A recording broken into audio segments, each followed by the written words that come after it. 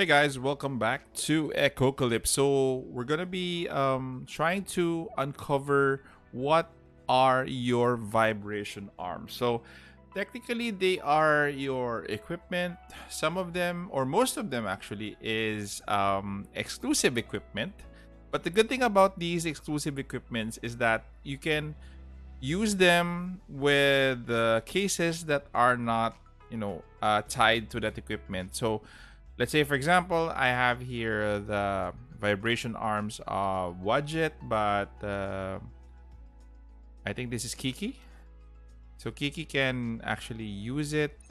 So that is the good thing about it. You can assign any of these vibration arms to any SSR as long as they meet the requirements. So the SSRs, these ones, can only be equipped with SSRs as well, even if it's not the actual case. So for your SRs, same as well.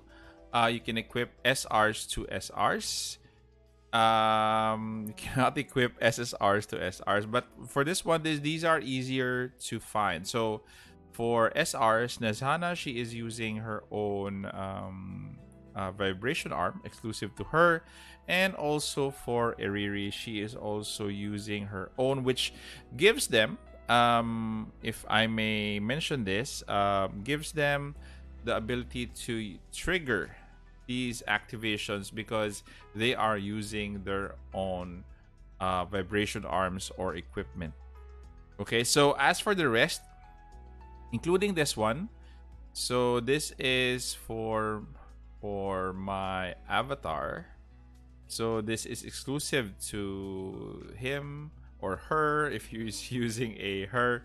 So it is activating here. So the world resonates with Awakener and 50% chance to stun the enemy who has the highest attack with a skill range of 1 round. So this is activated for this avatar. However, for this is Fenriru. So this one belongs to Nightingale. For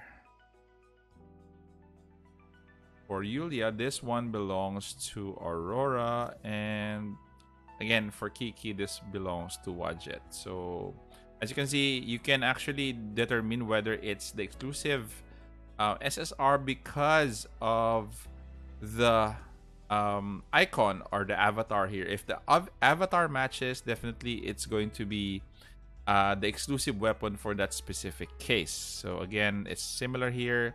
Snezana is here while the rest are not. So what do these do? They give you additional stats, your vibration arms. As you can see here, the higher the rarity, the higher the stat it gives. So if we go, this is your SSR. If you go to SR, it's only 1-2.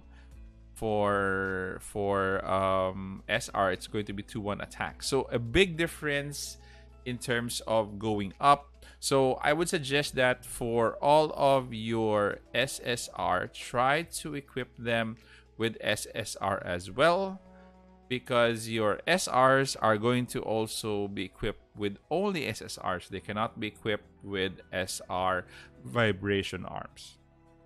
Okay, but everybody can use the R's, which are the blue ones. So let's say, for example, we use this Drunken Ink. Let's say we swap it. Yes, you can. You can even switch out all of the enhancements, and also your SSRs can also use the blue ones. So blues are for everybody. Violets are for SRs, and your orange is for SSR. So again, these are a good addition to stats, armor resistance, attack. As you can see here, these add to your stats. They can be enhanced as well, and also they can be broken through, especially if you have copies of them already, and they can be enhanced. So everybody's vibration arms are already enhanced, minimum of 10, but I'll have to enhance this again to 12. So you're asking me where you could get these currency. This one, the crystalline cells. and also these, the heterogeneous solution. So I'm gonna take you to Chimera Contact. So there's a shortcut here, but we're going to go the long way. I'm gonna go to the home, and it's in patrol, the last one. For those who haven't really digested what this is farming for those two, what do you call this, those two currency, and also these. You have expedition core point and expedition point. So 4 items can be farmed here. So there are yield details for this content. You can actually claim them here every now and then once it yields amounts. Okay, so how can you improve on the yield? You have to make sure that these ones, the research zones up here, you have to level these up to the max that you can. So far I haven't really done much time with these, so I'm actually very low on the levels for the rest. But this one, Nebu SA research zone, I have worked on these earlier and I'm at 131. So it gives a big contribution to the yield for the processing room, and also it opens here. So the higher the floor that you have, a research area core will be open. So that is it. This also contributes to the 4 currencies that you have here. So let me just have a round for here. So at 131, so deploy 3, 1, 2, 3. Let's say, for example, that's my deployment. So every time you advance, you can explore. Then you can actually skip this and you'll get the result. So you have to manually do this every time up to here. So as you go through the halfway point, then your roster is filled. Also here, your roster is filled here. So goes back to a few assigned.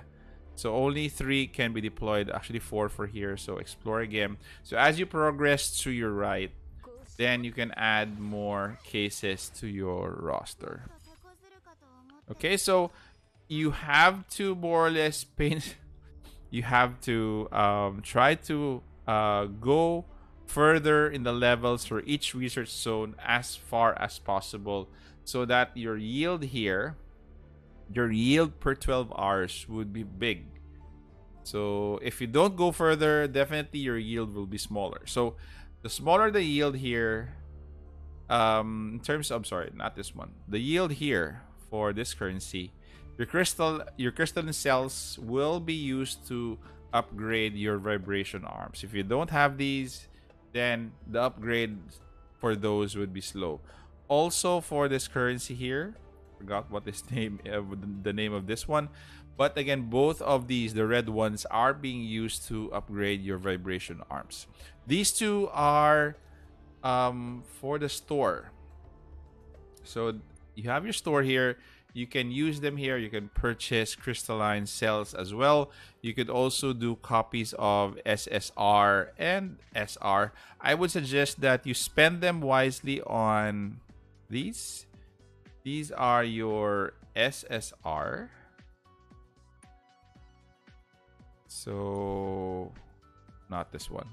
That is the draw. So more or less try to spend it on SSR because they're hard to find.